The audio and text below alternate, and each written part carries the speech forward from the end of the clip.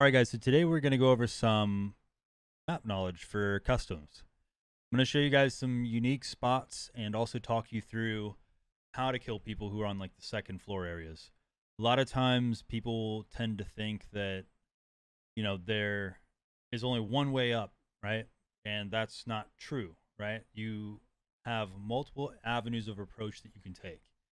And if you understand that, you're going to win a lot more fights. The guys that end up shooting us in the first video, we were actually trying to kill a pistoling or a hatchling or something. I don't know what it was. And then these guys engaged us. They actually don't make it out of this one. No surprise, right? But the funny thing is there's a third party, which I think actually was the pistoling, ends up killing the secondary player from the initial engagement. So kind of funny. We're probably not going to play all of that. We're just going to show you guys some, you know, kind of interesting flanks, I guess you could say. And then I'm going to talk you through why we're doing what we're doing. Anyway, hopefully you guys enjoy this video, and we'll see you in raid.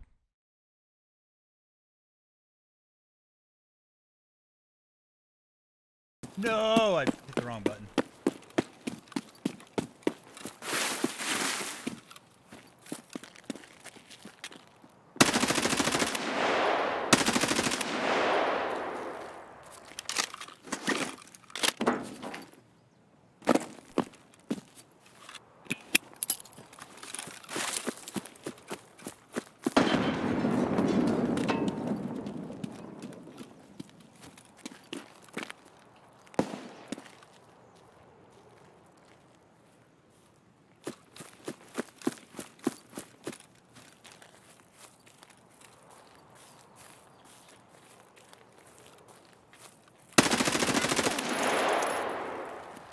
So this person who's engaging this right now is using an M4. He's using M855. All right, bro. A1. That's why he didn't kill us. I'm gonna come back. I'm gonna kill both of you.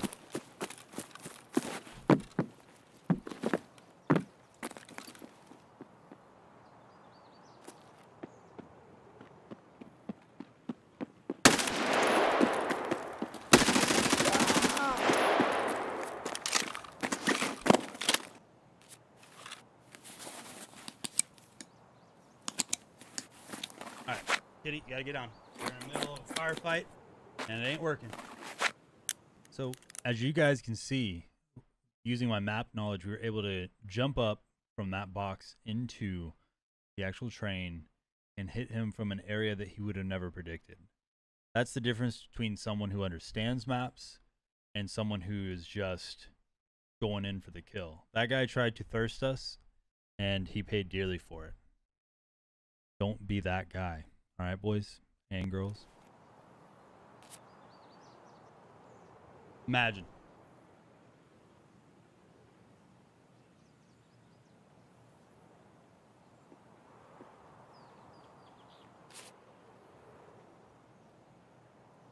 Right now we're listening for any other movement. We're not hearing anything. So now we're going to move to another area and flank. Unfortunately, we're getting third party. Or is this fourth? Probably a fourth party. If you guys didn't know, you can hold control and use your mouse wheel. Peek again, bitch. And it will bring you up and down through your stances. That's why we're able to look like we are right here. See your gun, dude. So we're throwing nades to push him out of there or to possibly kill him.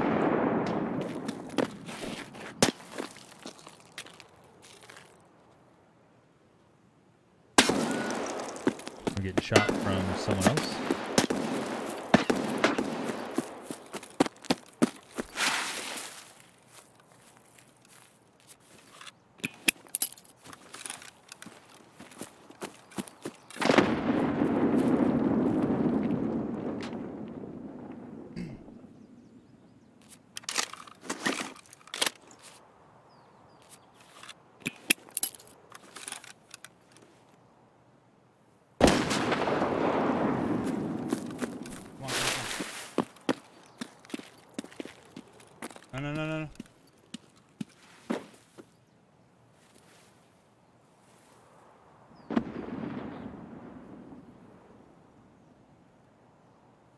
That body there. So that dead body was killed by one of our nades. As you guys can notice, we're clearing through. We're going to clear the whole area before we loot bodies. We know that there's one more that we need to kill. And we're actually going to hear him get engaged here soon, which will clear up the rest of the area for us. There's never a reason to rush to loot. You're not missing out on anything if you're dead. We're looking for different angles to try to hit his buddy if he's trying to loot his friend. And we are actually going to hear footsteps, and it's going to be whoever kills first guy's friend.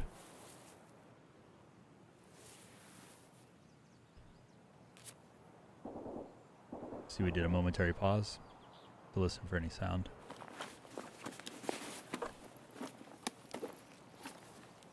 He's using bad ammo. I'll take this just in case.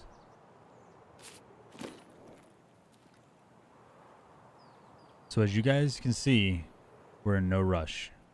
And that's why we're going to live. Because the faster you move, the easier you are to spot. And on top of that, the more noise you make. His body's still there. I don't know if he's got shit on him still or not. We heard someone run through.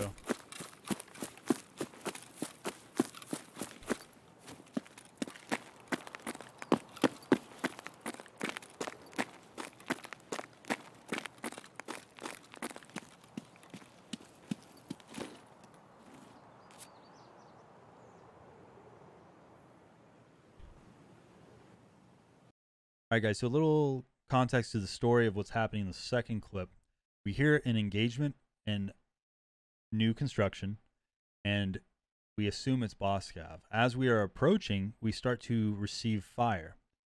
Immediate reaction when you return, or like when you're taking fire, is return fire. So you guys will see me dump a 50 round mag into that general direction because we're suppressing. We want that guy to get his head down to allow us to move forward to close on to the enemy, right? If we can locate him, now we're closing, we're going to destroy. That's the Marine Corps motto, the Marine Corps Rifle Squad, all right? We're locating, closing, destroying. That is exactly what we're going to do here. Now, where these guys mess up, gentlemen, is they are going to actually stay all on the second floor. The person who initially engages us, we end up killing with a grenade. I'm assuming he is their command and control, i.e. the leader of the party. And when we kill him with a grenade, you will start to hear the players, his friends who are holding the stairwells instead of moving downstairs to gather intel and counter flank me. They actually end up running from the fight, trying to reposition, but it's already too late. They've given me enough time to get to an area where I could hear their movement from above. I can hear them on the wood, and we're able to do what, we do. Learn from their mistakes, guys, because if you're running in teams, there is not realistically strength in numbers if you're not a well-oiled machine. You need to be shooting, moving, communicating. If you're not doing those things, you're just going to die, right? These guys outgunned me 3 guns to 1, right?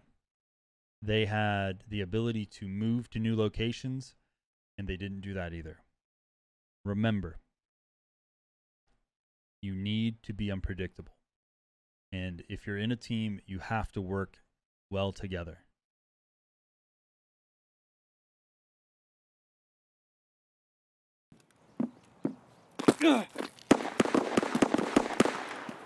Which one do we pick? We're gonna go this way, of course. We're gonna go left, and then we're gonna come in. I think that's the play here.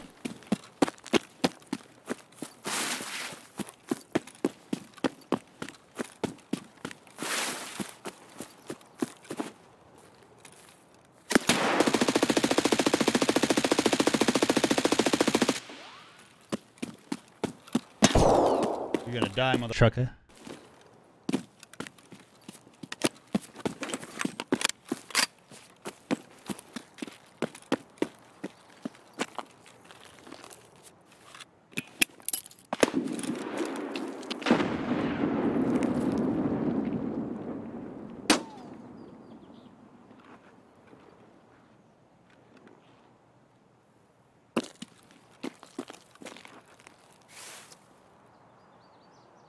There's at least 2.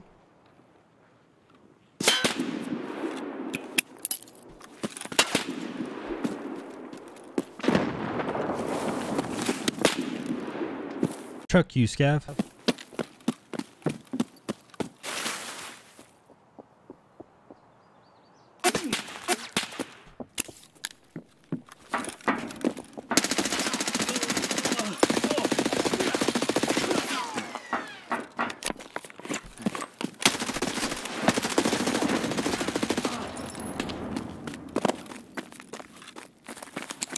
Woo!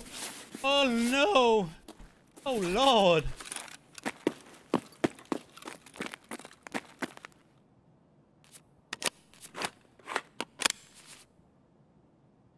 Anyone else?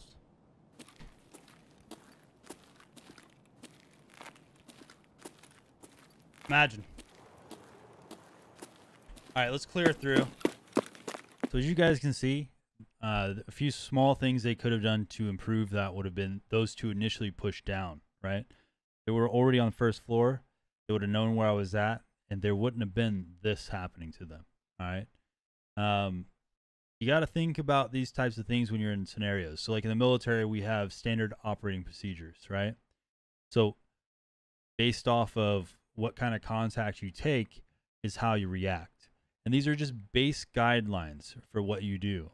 If you're working in a team like these guys were, the best thing for you to do is to understand how to react when someone's engaging you, right? Initial response should be to locate the enemy, call them out, and then your teammates should be moving to flank, right? Because in combat, you only have, if there's one person firing at you, they only have a set of eyes that can look directly at you, right? They aren't going to be paying attention to flanking, and they may not even hear you flanking them if someone is providing suppression fire, right? If I was to play in teams, which I don't, I would make sure that I provide suppression fire while giving call outs to accurately give my teammates the ability to flank and kill. Or in my older videos, you'll see I used to play with someone called Wi-Fi, and same things we would do with him. I'd be like, fire, you know, give me some suppression fire, and then I would flank and kill people. Because that's exactly what you would do in real life, and it doesn't change how you would do stuff in this video game. Because this is a video game, but it is very similar to real life. You have something to lose in this game, just like in real life. So if you treat this game as though it is real life, you may win more gunfights, you know, within reason, obviously. But hopefully you guys enjoyed this video. If you did, make sure to leave a like and then leave me some comments. Tell me what you would have done better, and or, you know, let me know if you actually learned anything from this. That would be awesome too.